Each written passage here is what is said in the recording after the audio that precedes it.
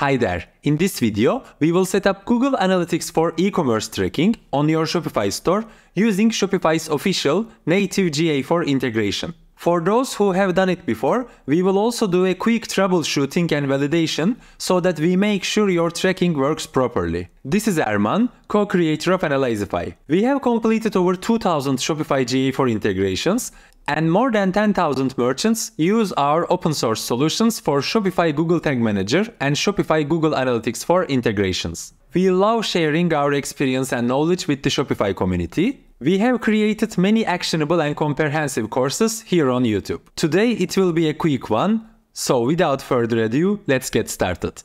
I'm sure some of you has already tried to set it up using some different integration methods. Maybe you used our Shopify GA4 kit or our application or some code blocks that you found around.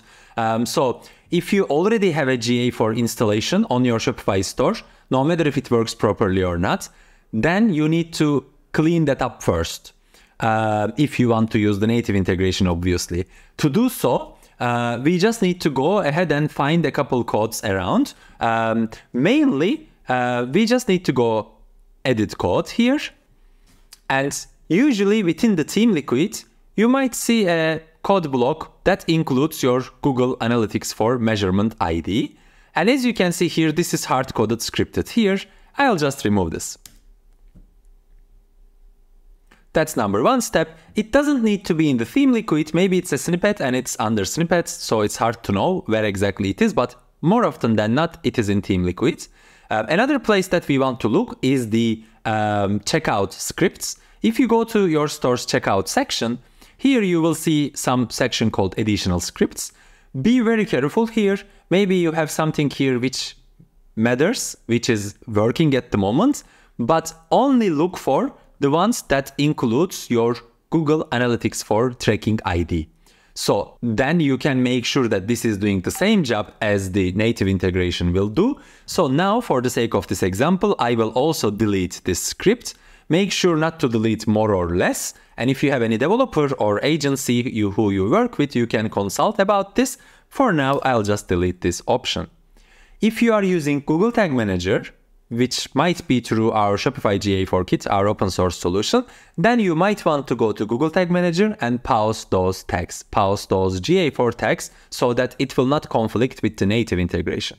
One last possibility, if you are using an app for Shopify GA4 integration, and if you are happy with that, you should stick to that because native GA4 integration doesn't cover all the events and parameters. I have another video which compares native GA4 integration with Analyzify, for example. I will link it somewhere around here.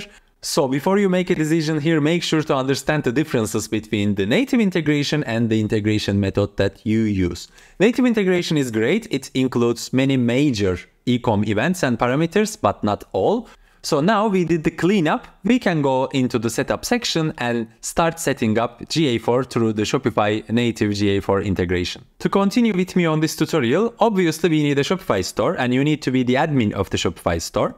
Then you also need a Google Analytics for account. If you don't have a Google Analytics for property at the moment, I have another video. You can follow that one to create. I will leave a link around.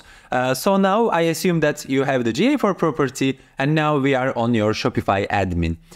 If you click on the left-hand side online store and then preferences, this was the place where we used to manage our old analytics, like universal analytics integration. So it doesn't exist anymore. The field is still here, but probably this will be gone soon. So now we need the Google Channel app. You might already have it if you are connected with Google Merchant Center. So if you don't have it, you need to install it. In my case, I don't have it, so I just click that link. And the installation option comes, Google and YouTube. If you don't find that option there, maybe you could just say Google, YouTube, Shopify app, and then the App Store will come with the relevant app, and then you will click Add App here. Now this will install Google Sales Channel on our store, and if you already have it, you don't need to do this step, obviously. You can just follow me in the next step, in which we will just connect GA4 property with your Shopify store. Now my Google account is not connected because this is a brand new store. Here I'll just choose Connect Account. choose the Google account that holds your Google Analytics property. You might have a couple different Gmail or Google accounts, and Google Analytics account might be in another one. So make sure about it. You choose the correct one here. Once you allow Google Sales Channel to reach your account, then here the options will come in. I will not do this for now because this is mostly for advertising purposes. This will connect the Merchant Center with the Shopify store. I'll skip that because my only goal here is setting up Google Analytics 4. Here I'll just click Get Started, and that will list the properties under my Google Analytics account, and you will also see the names here. So this is the correct one. When I choose it and hit Connect, it's actually done. It's pretty straightforward. It's quite easy. So now the data from my store should be going to this Google Analytics 4 property. But of course, we will not trust that. We will test. We need to test, and we need to make sure that the data is going forward. So the integration has been completed, at least supposed to be completed. Now we will do the validation. The simplest, the easiest way to do validation is obviously visiting your store and then also opening GA4's real-time report in the same time.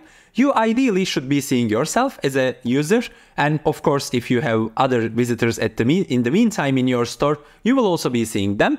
But we will do a little bit more of a professional approach. We will check the events and parameters also. For that, I like this plugin called Google Chrome extension called Google Analytics Debugger. This is an official Google extension. So if you just search Google Analytics Debugger, then the first result will be obviously that. Then you simply need to add it into your Chrome as an extension. Then you simply need to enable it from your Chrome extensions. Once you enable it, here you will see it. It looks like a little bit like an envelope. It's like it has a white icon, so it's there. When you go to your store and click that on, now the debug process in the backend has been started. How we will view it? We will view it by going to Google Analytics 4, Admin, and then here, Debug View. It might take some time to be visible here, sometimes even a minute, but eventually if you activated your Google Analytics Debugger and visited your store, just make sure to visit a couple of pages, then go to Debug View back. You will see here your device. You can choose your device, and the events, the GA4 events should be visible here. Why I like here? Because we can see the events one by one, the parameters that are attached to events, so it's pretty powerful. Let's just go and click this product. Click Add to Cart, go back. Not only with the integration, but also the events take some time to appear here. As you see here, the Add to Cart event is here. If I can click to that, I can see the currency, page type, product ID, product value, items. And here I can actually verify if it was done correctly, properly or not, if the integration works properly. If you had the double tracking issues, then now here the Add to Cart event would have been triggered twice, so that's not the case, which is good. You could continue doing this validation by completing a purchase and then checking if the purchase is visible in the GA4 screen. But now, as you can see here, everything seems to be working properly. One thing to be careful with always is the double tracking issue. If you use two different integrations methods, then they will overlap with each other.